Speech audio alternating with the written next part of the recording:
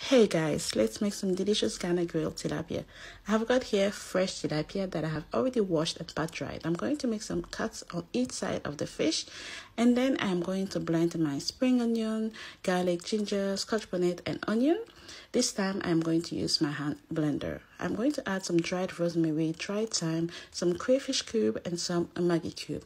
And of course, I'll be adding some salt to taste. Next, I'm going to add a bit of oil to blend, and I'm going to blend it until very smooth. Now, I'm going to pour it over the fish and then rub it in. Next, I am going to cover this for about 2 hours. This is how the fish looks like after 2 hours. I have preheated my oven at 180 degrees Celsius, and now I am placing the fish on my baking tray, and I'm going to bake it.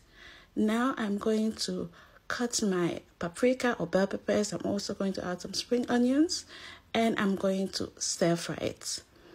I'm going to add my seasoning, so paprika, salt, cayenne pepper, garlic. You can add any seasoning you like, and then stir fry it for about 7 to 10 minutes or until you're happy with it. Don't forget to cover it.